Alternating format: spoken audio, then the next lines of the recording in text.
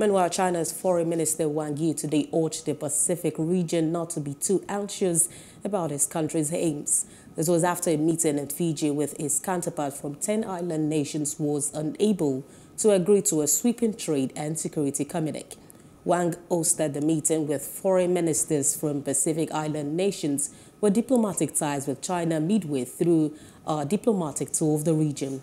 It is where Beijing's ambition for wider security ties have caused concern among U.S. allies. A draft communique and 5-year action plans was sent by China to the invited nations ahead of the meeting showed China was seeking a sweeping regional trade and security agreement. Please do subscribe to our YouTube channel and don't forget to hit the notification button so you get notified about fresh news updates.